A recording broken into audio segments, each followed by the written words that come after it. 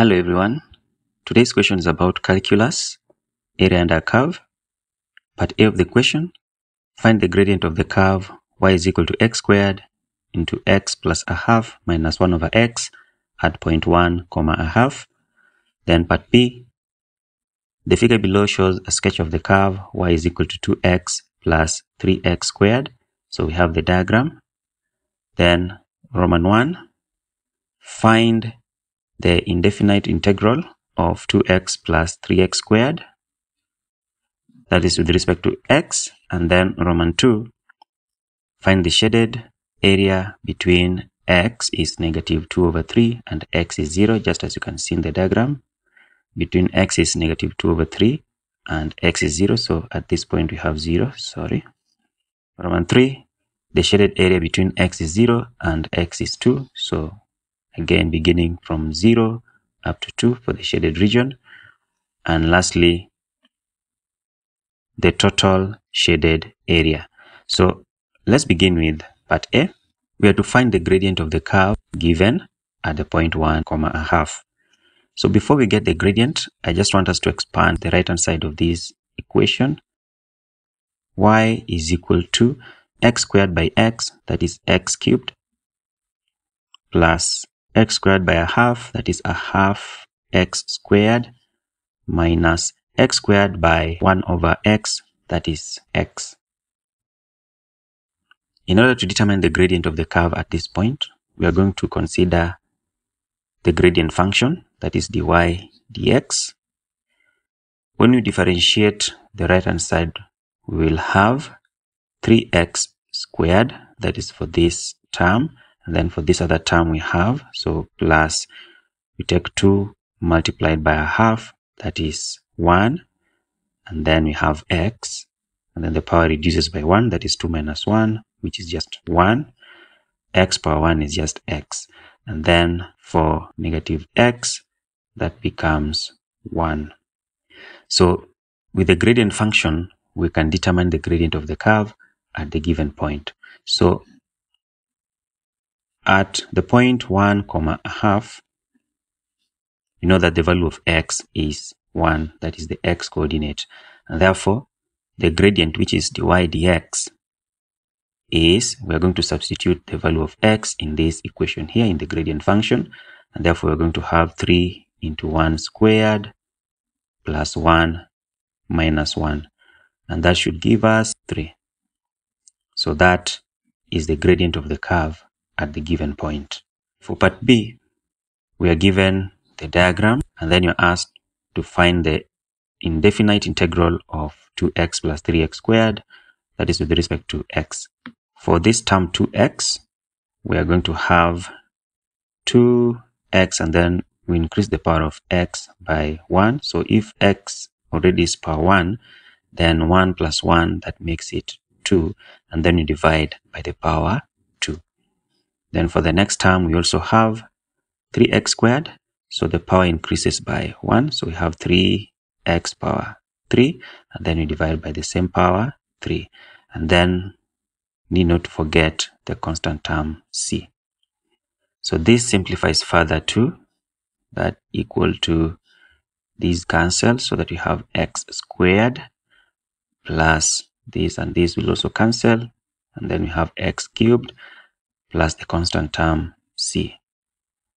So that is for Roman 1. For Roman 2, we are required to find the shaded area between x is negative 2 over 3 and x is 0. So back to the diagram, we are required to find the area that is shaded, this, between x is negative 2 over 3 and x is 0.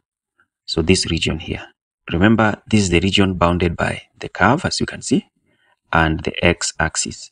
So what you're going to do, we are just going to integrate the equation for the curve within the limits given, that is from x is negative 2 over 3 to x is 0. So already we've integrated the equation for the curve. So what you're just going to do is to introduce these limits.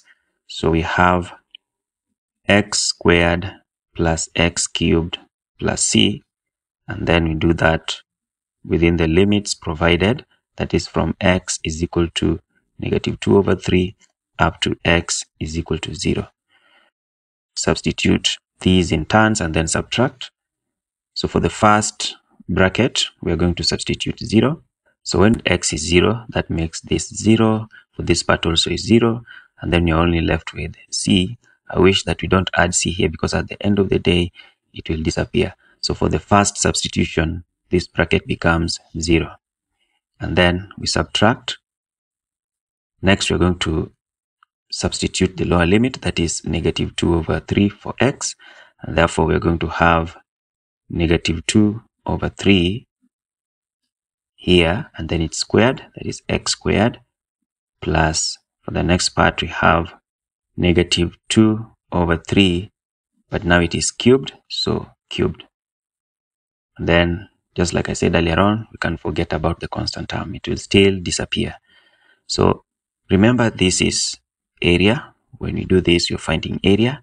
And therefore, for this case, we are going to have 0 minus 4 over 9. We have a negative number raised to an odd power, so the result must be minus. So negative times positive is negative. And then here we have 8 over 27.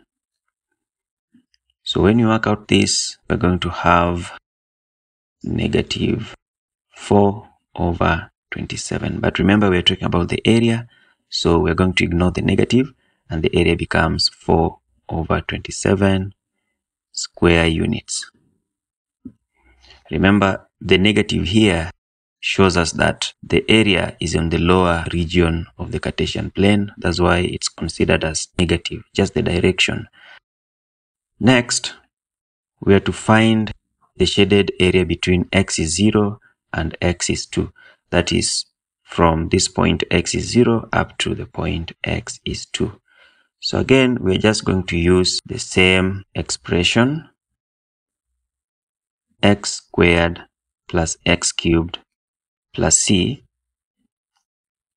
That is for the area. But this time round, we are looking at it from the limits x is 0 up to x is 2. And just like we did before, we're going to say area is equal to, so the first bracket, we substitute the upper limit, which is 2, and that is 2 squared for this part, plus 2 cubed for this part. You can ignore the constant term, it will disappear. And then we subtract for the next part when you substitute 0. So this term becomes 0, this term becomes 0, and again we're ignoring c, and therefore we have for that bracket 0.